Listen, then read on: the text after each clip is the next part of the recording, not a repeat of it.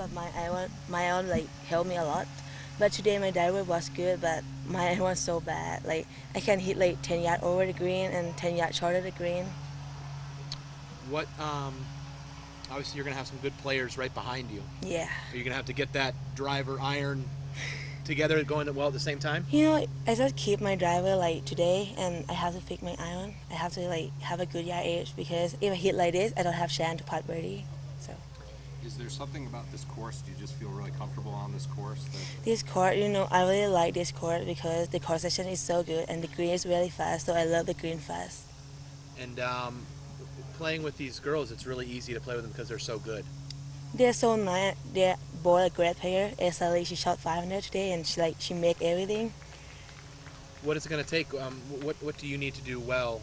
Do you need to go practice some more, or is it less practice? What do you need to do? I think I have to like fix my iron a lot, so I have to work hard with my iron. Because if I hit like this, I can't make birdie. I don't have chance to make birdie. Yeah. Great.